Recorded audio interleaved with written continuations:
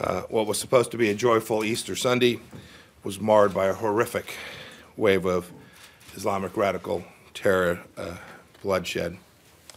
It's heartbreaking that a country which has strived so hard for peace in recent years has been targeted by these terrorists.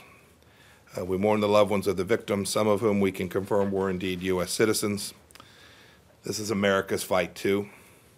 I spoke with the Prime Minister of Sri Lanka this morning, and our embassy and other parts of the U.S. government are offering all possible assistance to Americans and the Sri Lankan government alike. We urge that any evildoers be brought to justice expeditiously, and America is prepared to support that.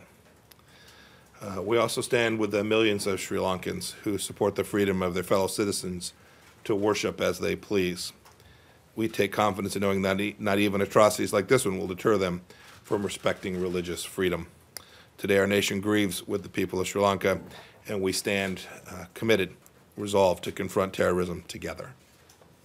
Great. Thank you all. Thank you all very much. Sri Lanka, sir? Yes, sure. Do you think the incident there says anything about the dangers ISIS continues to pose now that they've been defeated on the battleground? Yes, radical Islamist terror remains a threat. The President's been very clear about that. I think I've been very clear about that. We are continuing to do real work against these evil human beings that went into places of worship on Easter Sunday. We've taken that threat down substantially. The destruction of the caliphate was important, and it mattered, and the takedown of these threats from other geographies as well.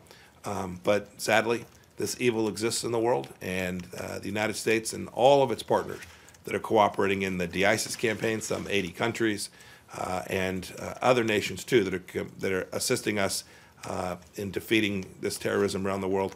We have to remain active and vigilant, and it's going to require attention. There's no doubt about that. So thank you all very much. Thank you. Have a great day. Thank you, sir.